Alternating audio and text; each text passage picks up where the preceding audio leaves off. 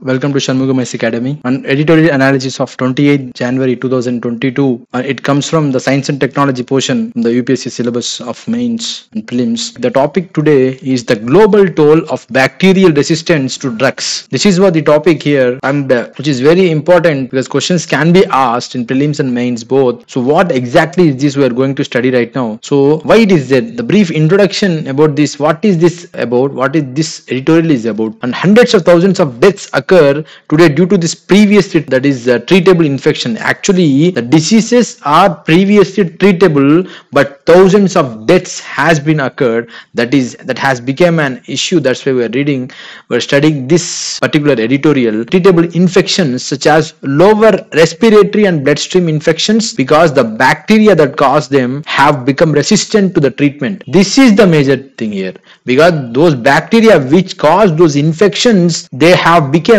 resistant to the treatment. That is the global impact of the antimicrobial resistance, that is covering 204 territories. It was published by the Lancet publication. They published this and they found that more than 1.27 million people have died in 2019 as a result of this antimicrobial resistance. What exactly is this antimicrobial resistance? We need to know first. So antimicrobial resistance is that when a bacteria, fungus, virus or the pathogens, they change in some way that reduce the effectiveness of the antibiotics. They become resistant to the medicines. So that is what this antimicrobial resistance is about, and which is now leading cause of death worldwide, which is higher than the HIV or the malaria right now, and this is a burning issue now. And what exactly is this about antimicrobial resistance? We'll study now. That is, recently what happened, the United Nations has begun considering this threat of this antimicrobial resistance to, that is, this has been par with the diseases like the Ebola and HIV. Who told this? This was told by the United Nations.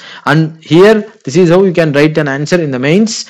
And the term antibiotic resistance is a subset of antimicrobial resistance, or the AMR. That is, the antimicrobial resistant microbes occur naturally, that are mostly found in the people, animals, food and the environment. That is, environment in the sense that is found commonly in the water, soil and the air, and they can spread between people and animals, including from food of animal origin and from persons to person. So this is the way how they will spread. People to animals it can spread, persons to person it can spread, and food of animal origin, from this also they can spread. And inadequately treated sewage waste, this is also one of the major factor. Waste that is containing this resistant bacteria which mixes in the environment and also magnifies the burden of the antimicrobial resistance. This inadequately treated sewage waste is also which is resistant to this bacteria. And poor infection control, that is inadequate sanitary conditions and inappropriate food handling encouraged, that is also helps in this spread of this antimicrobial resistance. And other term, the inappropriate use of medicines.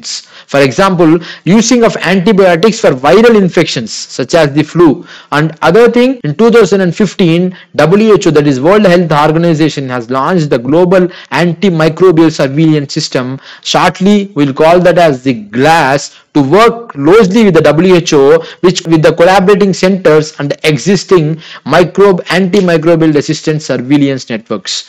And the overview, now we will study about the overview of antimicrobial resistance in India. India is among the nations which is the highest burden of bacterial infections. Now we have studied the before this we have studied about the antimicrobial resistance in the world. Now we are studying particularly about the overview of this AMR in India. So an estimated of more than 4 lakh children under the age of 5 have died due to pneumonia in India, and the crude mortality from infectious disease in India today is 417 per 1 lakh persons. And the Food Safety and Standards Authority of India, that is shortly FSSAI, banned the use of antibiotics and several pharmacologically active substances in the fisheries. In the fisheries sector, they banned these antibiotics. And now other thing is, there is no regulation in the poultry industry, where many of the commercially available pre-mixed feeds come with the added antibiotics. So there is no regulations in the poultry industry. And what are the causes behind acquired antimicrobial resistance?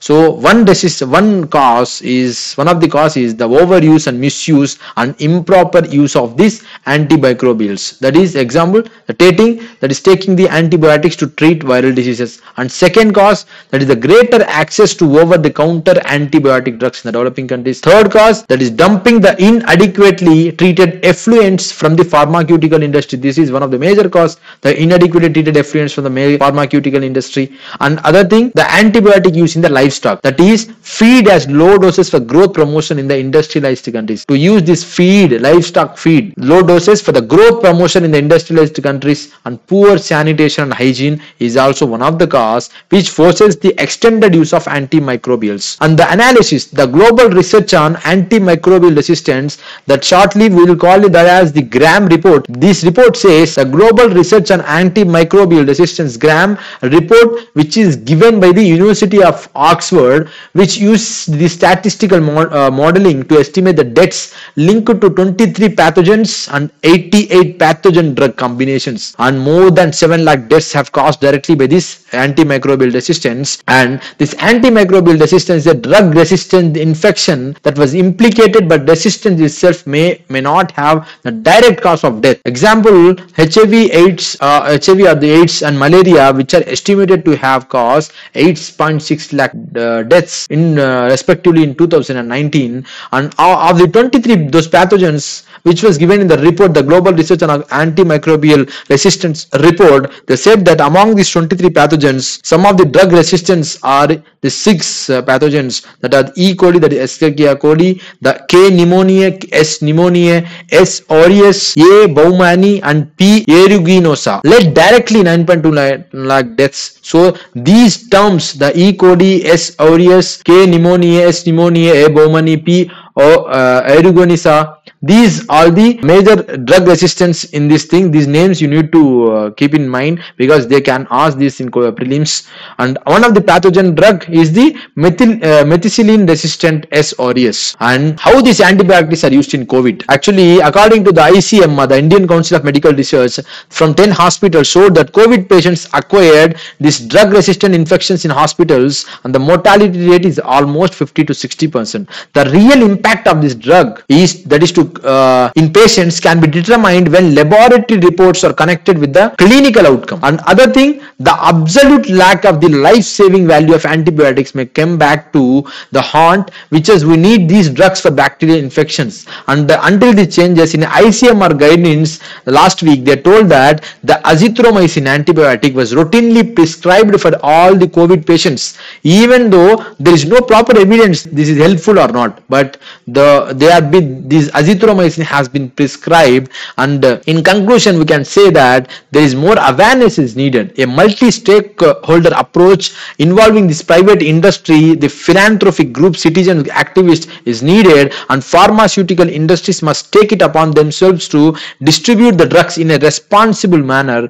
And the stakeholders must appreciate the only way to postpone the resistance is to improve hygiene and vaccination. These are the only way to postpone the resistance, and AMR is increasingly serious threat to the global public health that requires action across all the government sectors and the societies. Here we have covered it in mains point of view. Some things they can be asked in prelims point of view. Example, those resistant things, those I have told, the 6 resistance antimicrobial resistance bacteria that I have told you, and other things we can frame it. The global research on antimicrobial resistance, this report is also important. These things they can ask in prelims. If you have any doubts and queries, just tell us in the comment section. Thank you so much for watching this video. Thank you.